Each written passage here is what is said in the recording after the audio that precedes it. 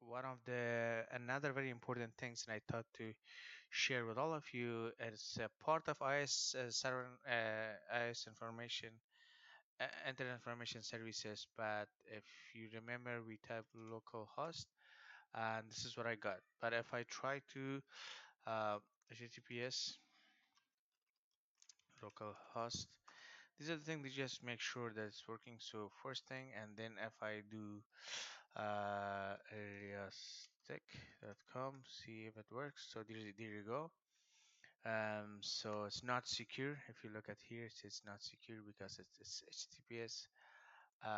So we probably need to create a self certificate in here. This is how you're supposed to create a self certificate. Come to tools, internet information services. In here, yeah, once you click in here, you probably need to find out server certificate. Where are you? Oh, it's right here. Let me double click in here. So guys, when you see here, we don't have any certificate in here so far. We can create a self certificate, or we can say self-signed certificate. Um, Let me type what is our you can name whatever name it, specify friendly name for your certificate. I can say it is we can say HTTPS sir certificate.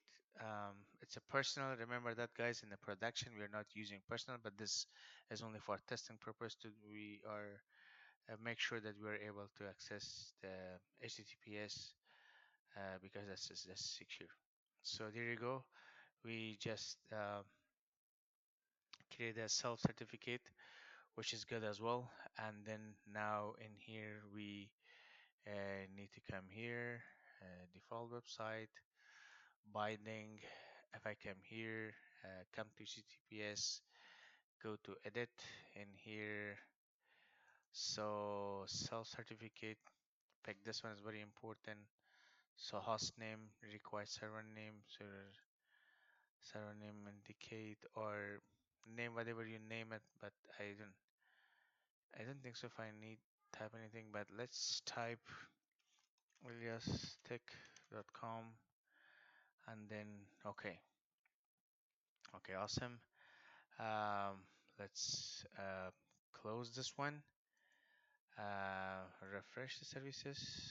Sometimes it's very important in here to stop and start again. In case refresh is also important to stop is the problem, because if it's on production you stop the entire web servers, entire the website, but my session is just refresh is a good idea. Let's try again with I think with HTTPS. Before we try with HTTPS, there you go, awesome. So we are able to access our web server using Windows Server 2022 with HTTPS services, advanced, and then continue with the local and safe. Okay, there you go, not founded, but it's okay. So for me, we are able to access our web services using HTTPS. That's is wonderful ways to access HTTPS. Let's see. I got an error. So just give me 1 second. So if I come here, in here, default website, uh, not biting. Just give me 1 second. Ta-da-da, ta-da-da, ta-da-da. So yes, TPS, there you go, advanced. And see if it doesn't matter. Okay, there you go. So I can access by elyastech.com.